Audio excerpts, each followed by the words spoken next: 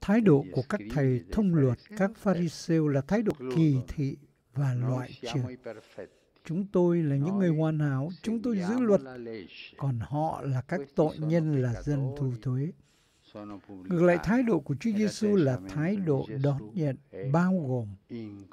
Cho nên có hai con đường trong cuộc sống. Một là con đường loại trừ người khác ngay trong cộng đoàn của chúng ta. Và con đường thứ hai là con đường đón nhận. Con đường thứ nhất có thể nói là nhỏ đó, thế nhưng nó lại là gốc rễ của mọi cuộc chiến tranh. Tất cả mọi sự đổ vỡ, tất cả mọi tai ương khổ đau đều bắt nguồn từ sự phân biệt, kỳ thị. Chẳng phải chỉ có sự kỳ thị trong cộng đồng quốc tế mà ngay cả trong gia đình, giữa bạn bè, giữa xóm làng cũng có sự kỳ thị. Còn con đường mà Chúa Giêsu dạy, Chúa Giêsu đã đi và đã dạy thì hoàn toàn khác biệt, hoàn toàn đối nghịch. Đó là con đường bao gồm, con đường đón nhận. Trong đó có niềm vui lớn lao vì đã tìm thấy kẻ đã thất lạc. Người ta sẵn sàng bỏ mọi sự để đi tìm kẻ bị lạc mất. Có niềm vui lớn lao vì người ta ôm ấp mọi người. Đấy chính là thái độ đón nhận và bao gồm của Thiên Chúa. Ngược lại, sự loại trừ kẻ này người nọ thì không phải là điều Chúa dạy đâu. Người đó không, người đó cũng không.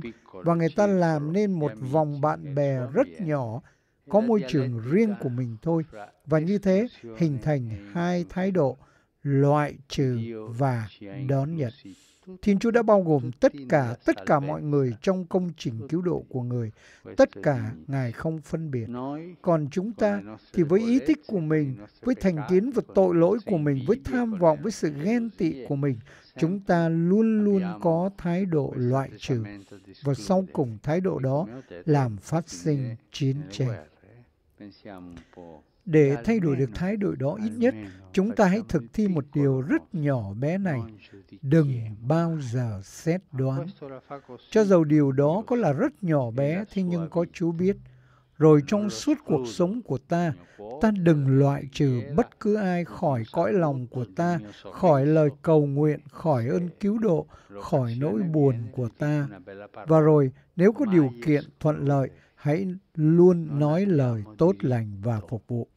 Đừng bao giờ loại trừ. Chúng ta không có quyền loại trừ, như Thánh Phaolô đã kết luận rằng thực sự tất cả mọi người phải là hình ảnh của Chúa nhân từ.